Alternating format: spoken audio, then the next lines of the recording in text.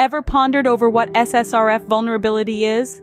Well, SSRF, or Server-Side Request Forgery, is a type of security vulnerability that takes place when an attacker successfully manipulates or forges requests made by the server.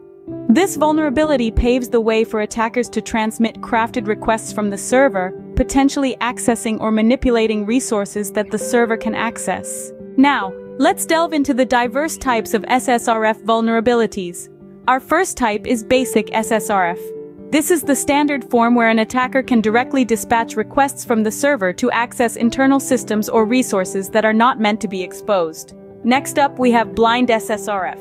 In this case, the attacker doesn't directly receive the response of the SSRF request. However, they can still infer information based on differences in the application's behavior or timing. Then there's the type of SSRF that involves circumventing IP-based access controls. Some systems have IP-based access controls. Attackers can use SSRF to bypass these controls by making the target server send requests to its own internal systems. Filter bypassing SSRF is another type to be aware of. If input filters or security measures are in place to prevent SSRF, attackers may try to bypass these filters by encoding or obfuscating the malicious URL. Finally, we have CRLF injection or carriage return line feed.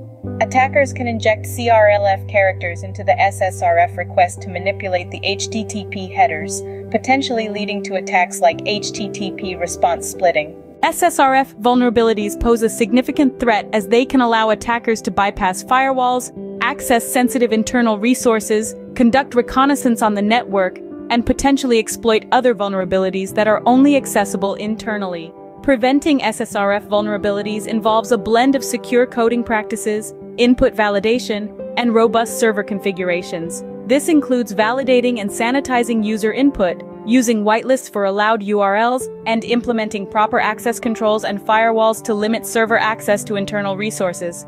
Furthermore, regular software updates and patches should be applied to mitigate known vulnerabilities. So, to wrap up, SSRF vulnerabilities are a serious security concern that can lead to unauthorized access and data breaches. By understanding the types of SSRF and how they work, one can better prepare and protect their systems from potential attacks. Stay aware, stay secure.